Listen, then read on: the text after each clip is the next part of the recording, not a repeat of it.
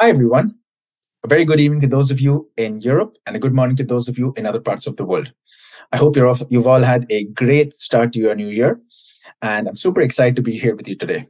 As most of us PMs and aspiring PMs can relate, we're always trying to find that secret formula or the recipe or the playbook for a PM, where we know that these are the principles and practices we need to put into place to be the perfect PM.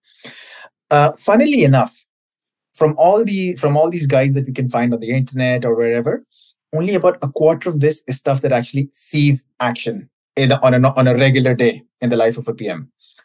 Most of the important stuff comes from actually ensuring that we have mechanisms and practices in place that can only be done by imbibing it in the culture of the environment we're in. And one of those practices include how we as PMs can drive the creation of self-sustaining teams. Thank you, Product School, for the opportunity to talk about a topic pretty close to my heart. And a big shout out to all of you here with me today. I'm Zayn, a senior technical product manager at Amazon, and I'd like to talk to you a bit about creating self-sustaining teams. All my views shared over here are my own purely, and they're based on my experiences over the last 7 or 8 years in tech, working in different roles as well, from business intelligence to software engineer to to finally product manager, which is what I actually found my passion. So, without further ado, let's get into it. And I'd like to begin by talking to you a bit about who you'll be listening to for the next 20 or 30 minutes. So, I'm Zain. I am a seasoned product manager. I've worked in different tech organizations during the entirety of my career. I began my career working at a Rocket Internet backed e commerce company called Linio. From there, I moved to fintech in a company called Connecta, and from there on to Rappi, a quick commerce Latin American super app. So I've worked in different roles across these companies, but I got to see all faces of tech in the of the booming tech scene, and I was pretty lucky as I got a holistic experience working in e-commerce, quick commerce, and fintech. So that's what I did for the last 7 or 8 years until last year when I decided to take a break, go back to school, complete my MBA. And I was fortunate enough to get an opportunity working in product once again, which I realized is where I really wanted to be. I'm currently working as managing branded shopping pages at Amazon. So let's get into the agenda of our talk for today. I'd like to begin by taking a couple of steps back and taking us a quick look back in time and thinking about teams historically, why teams are crucial to product managers and product management today, the essential or general idea of team design in organizations, the importance of actually being able to create a self-sustaining team, and the blueprint to constructing these teams. Now, as I said, taking a couple of steps back before diving deep into talking about teams or what the importance, what is a team essentially? A team is defined as a group of people who perform interdependent tasks to work towards completing a common mission or specific objective. Once we take out all the action verbs, which is performing independent tasks, working to accomplishing objectives, etc., what are we left with? We're left with a group of people who don't really know what they're doing. And that's essentially when you put order and mechanisms onto a group of people, you get a team. What's the historical significance of teams, and what kind of impact has it had on the world? Teams have existed as a concept since the dawn of time. Teams and the idea that cooperation has led to, and cooperation between humans is something that has been passed down generation to generation across human culture. Right? Cooperation to entities have allowed us to believe that teams can contribute and have contributed to value creating activities, for example, such as agriculture, building, trade, and even zero-sum activities such as war. Cooperation has been a keystone of human survival. Even though I'm talking about essentially activities which have created destruction, it's generally allowed humanity to advance forward. Traditionally, team members have been made to care more for the greater good than individual joy and pleasures. I'd question if that has actually changed a lot in current day. But what we do know for a fact is that these teams were behind some of the greatest dynasties and civilizations that ever lived: the Egyptian civilization, Greek Empire, and the Roman dynasty. So now we've talked about all the good things that teams have done historically, but these dynasties don't exist anymore for a reason. Taking a 180 turn, all these ancient teams collapsed for a different set of reasons. There were internal disputes and rebellions, For example, in the Greek Empire was wrought with internal revolts. There were at least 100 recorded revolts before the Greek War of Independence. So that gives you a good idea that this team probably wasn't the most united. There was a lack of clear path to sustain growth. Now, the Egyptian civilization was one of the oldest civilizations in the world. But for centuries, they were plagued with, with foreign invaders, droughts, economic crises. So they had a bunch of stuff on their plate, all of them seemingly urgent and important, and they weren't able to address each of them in the correct manner that led to their downfall. No shared understanding of long-term goals. So the vision or the long-term plan for an empire was concentrated within a few people. This is especially I'd say this is also a bit reflective of what happens in today's world. But going back, this is very reflective of the Roman Empire, which was so focused on overexpansion and military spending that all other levers of growth in the empire were left unchecked. Siloed communication. We've talked a lot about examples more than 500 years ago. But let's take the case of the Ottoman Empire, which was a little over a century ago. Simply due to the fact there was no rounded communication, there was siloed communication leading to information asymmetry between two sides. The Ottoman Empire ended up supporting the losing side in World War I, and ended up having 2/3 of their empire decimated. And that was the end of that.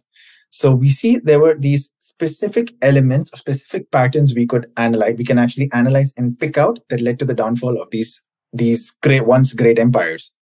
Now, why the preaching and why the history lesson? What does any of this have to do with product management? A bit more than we might think. So we can actually mirror some of these themes to standard PM practices we see today, or team practices that we see today. Internal disputes. This is happenstance in almost all teams that exist today. And as PMs, how do we resolve this? Through stakeholder management and expectation settings. We ensure that internal team discussions are able to be resolved as and when they pop up. No shared understanding of long-term goals. If a team has no idea what they're working towards or why they're doing what they're doing, what is the value that they're bringing, there's not going to be any motivation to work. They aren't going to understand why they do the things they're doing. And the final end product is not going to be as expected if there's no alignment on this end. And that's where it comes as a PM to explaining the vision, where a PM needs to ensure that his or her team understands the vision that they're working towards. Lack of a clear path ahead. Prioritization. I think prioritization is one of the elements that all PMs suffer and grow with as well. When you have a bunch of stuff on their plate, each of them seemingly urgent and important, meant for yesterday, it's up to the PM to kind of figure out where they need to go next. And siloed communication, which is one of the critical factors that can destroy a team, is when a team isn't able to communicate freely. When a team do not believe that they have a space created safe enough for them to share what they feel or the important things on their mind without fear of being reprimanded or shot down. So it's very clear to see that even looking at elements in history, all of them kind of actually reflect on modern day product management practices, and they can actually be extrapolated to teams that exist today. Okay, I'm going to stop with the history lesson here, but I promise you that these are important and we're going to circle back to them in a bit. So what's actually important for a product manager in today's world? Well, now anyone who's done a free online marketing course or an MBA at Harvard knows the 4 Ps of marketing. I want to talk a bit about the 4 Ps of product management. Now, these 4 Ps are particularly interesting because they actually give you an idea of what being a PM entails. And you'll see that being a product manager is only one part of it, of actually managing the product. Because before that, you need to be a people manager, then a process manager, and finally a product manager. Starting from the bottom up, the product here refers to the digital or physical product service offering that you or your company is selling to the customers. The process is the set of actions that are taken to ensure that certain functions of the business are met. So this is customer service, marketing, sales. So everything that needs to ensure that the product gets into the hands of the customers or that it's in a sustainable manner. Finally, people, the workforce. These are the guys that make things happen. So you might have a kick-ass product. You might have airtight processes, but if you have no one to execute on these 2 items, it's pretty much a lost cause and everything kind of falls apart. So you know that being a product manager and being a PM entails a bunch of different things. And when it comes to teams and making sure teams work in a self-sustaining manner, it's important to be a people manager first and everything else next. So I'd like to talk a bit about how teams dynamics work generally in organizations. So in organizations, we're looking at two different levers where we're looking at team stability and the complexity of tasks. When we talk about team stability, we refer to people there being fixed resources and people with defined and persons with defined roles and responsibilities inside the team, and the level of complexity of tasks. So when we look at this diagram, we understand that it's kind of evident for us, for PMs, aspiring PMs, and engineering teams in general, that they veer more towards being process teams, where you generally have tasks of a bit of higher complexity, and it's not very common to have a team with members who keep entering in and out of the team, or much fluidity within the teams. That's not very common to have, at least in organizations with some amount of structure. Now, of course, as with any general product management principles, what means is that the resources and the time is fixed, but the requirements are not constrained. So you kind of work on these levers, having requirements that are fluid and liable to change, but your constraints are time and resources. So that's where product management kind of veers towards being more process-oriented teams. And I'd argue even being cross-functional, as not all product management tasks need to be high complexity or engineering tasks.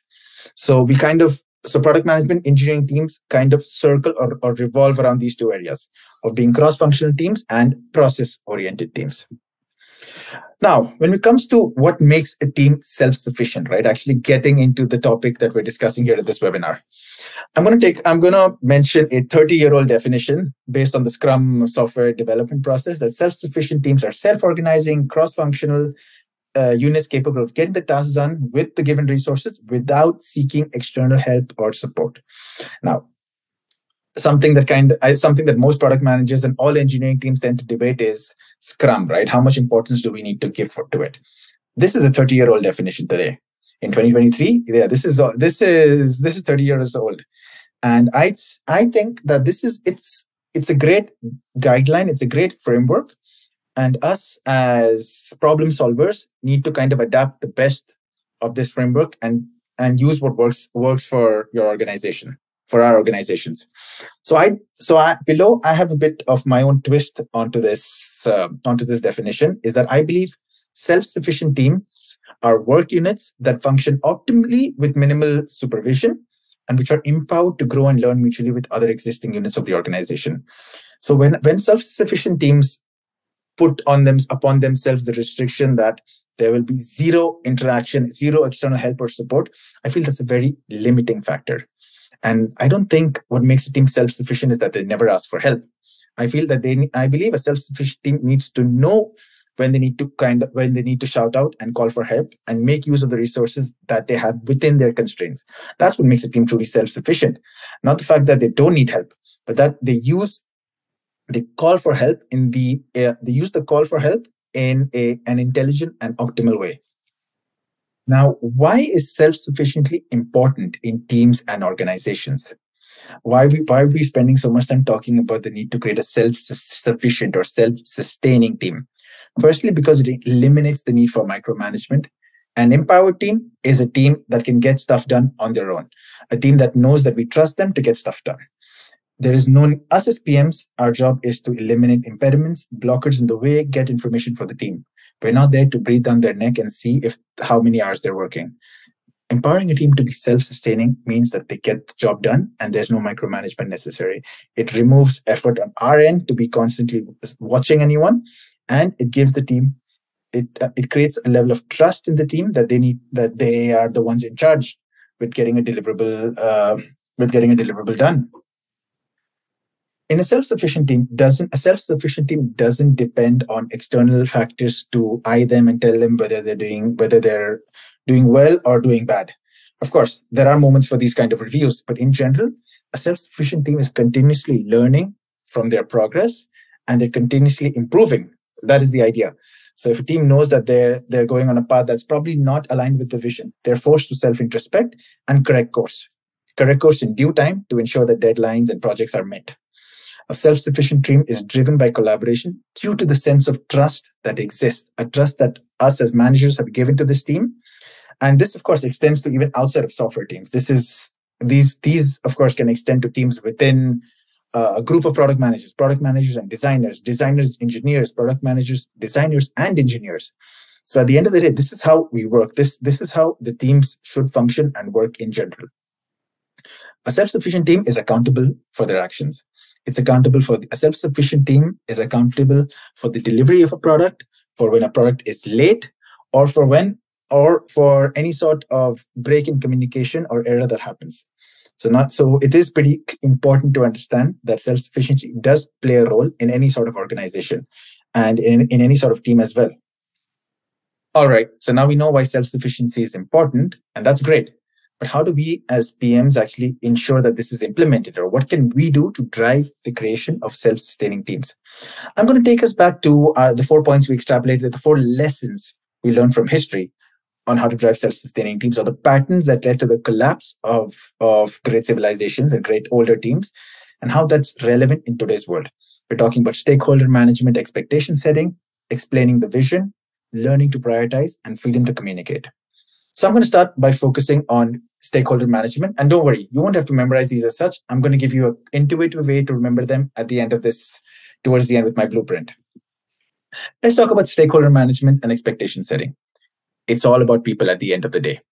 You need to identify who your stakeholders are, and they aren't just the external marketing and sales teams hounding you when you know the product is going to be launched, or if a bug has just occurred. Your internal team members are your stakeholders. They are probably your most important stakeholders, I'd argue. They're the ones who ensure that you and the team function and deliver. As a PM, it's going to be your engineers, your designers, your QA team. Those are your core stakeholders. Your core stakeholders or your direct stakeholders. You need to ensure that you have their buy-in and they're on board with you. Triple check everything always. That's when it comes to expectation setting. People don't necessarily understand what you understand. And most communication breakdown occurs because team members are not clear about what's expected of them. Was the deadline to deliver the product yesterday? Wasn't that just to get our product out of staging environment? Wasn't this button supposed to be blue? I thought it was red. Always ensure that during communication, you and your team members know what's expected of each of you. That is critical and key to ensuring that your stakeholders understand and are aligned and understand what's going on and are aligned with your expectations. Explaining the vision. Now, this is usually the biggest miss that occurs when it comes to creating self-sustaining teams. The PM has an amazing revolution. Let's think of this idea. The PM has an amazing revolutionary idea for the product. He or she knows exactly the customer pain points that are being targeted and how this product/feature aligns with the company's ideals and missions. The PM knows exactly what they want. One problem: they do not share their vision with the team. In the majority of the cases, that's because they take for granted that everyone's on the same page. It's not because the PM wants to keep the idea for themselves, so they don't trust the team to share them. It's just usually a miss that as PMs, we sometimes feel that everyone gets what we get. We feel that the engineers or QA team or designers are on board with what we see. And it seems like such a simple and stupid error to occur, but that's what happens most of the time. And we assume that our vision is crystal clear to everyone. Most process-oriented teams fall apart because team members don't have a compelling enough reason to believe what they are doing has a purpose or makes an impact. They don't understand why they're doing what they're doing or the value of their work, as we talked before. And as a PM, it's our job to ensure that the message hits home hard. Our vision is always a long-term goal. It's meant to be a stretch goal, but realistic. And it's your job to sell the vision. Now, we can't always get everyone on board with our vision, but it's important for them to know what that vision is. It can be as ideal as we want it to be. Our mission, the mission for our company is to eradicate world hunger in 10 years. So now that's lofty. Is that completely unrealistic? I don't think so. As long as we have all the mechanisms in place to get our product out in the correct manner. Next, we go to prioritizing. If everything is urgent, nothing is. And we've all been there.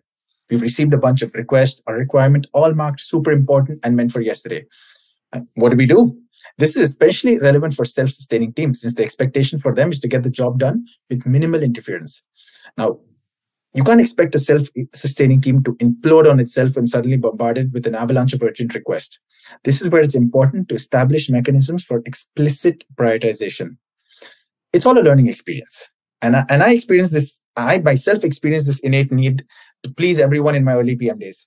It's just not sustainable. At the end of the day, no one is really pleased. If you try to please everyone, no one is pleased. And as the PM, you end up taking the hit for all of it. Now, how do you know what to prioritize, or how does your team learn what to prioritize? This goes back to the previous point regarding explaining the vision. If the team has clear what the product is meant to be doing and not be doing, it'll be very evident what tasks and what requests are priority and what are not. Now, let's say it's easy to think about it this way. Don't waste efforts focus on trying to do what's more important. Rather, focus on putting the more non-clearly important things on the back burner if it doesn't contribute and if it doesn't move the needle in any way, making you closer to your vision. So urgent and important are two levers I'd recommend using for sure to make this happen. Freedom to communicate. All the points above are actually held together by the team being able to communicate. And I don't mean just saying things for the sake of saying. Does that mean the team needs to talk about everything all the time? Not necessary. But there needs to be a safe space created for the team so that they're able to communicate anything that's on their mind. The worst thing to do that a team can do is leave conflicts and resolutions, which then fester and create a snowball effect and actually eventually damaging the team. And this doesn't extend only to conflict resolution, but the fact that a team needs to believe that they can communicate without being shot down or reprimanded, and that they can be themselves within that same space. It's possible that not all team members are super on board with the idea of opening up in emotional conversations with everyone all the time. But there are many communication exercises that team can use to build up trust, have one-on-one meetings, use bottom-up communication within a team to ensure that everyone is heard and that no voice is ever left unheard. Now, all of these seem like a bunch of ideas. And I'm going to give you a blueprint to remember this. And I think it's the I can't think of a more intuitive way for us to actually remember what self-sustaining teams need to thrive. Stakeholder management, expectation settings, explaining the vision, learn to prioritize, freedom to communicate. First letters, self. I believe that this is the path that most of us, as PMs, aspiring PMs, can take to driving self-sustaining teams within our organization. And again, this doesn't, as I mentioned, this doesn't have to be restricted only to product managers working with software engineers or vice versa. This is a blueprint that can be extended to any sort of team or any group of people working together to achieve a similar goal. Thank you, everyone. It was super exciting for me to be here. I was super happy to do this with all of you guys as well. Thank you once again, Product School, for the opportunity. I'm super excited to receive your feedback. I'd really love to receive feedback, things you agree with, things you don't agree with, things I could have done better. I'm leaving my LinkedIn here on the end of the presentation as well. And yeah, looking forward to chatting with all of you super soon. Thank you guys, and have a great day ahead.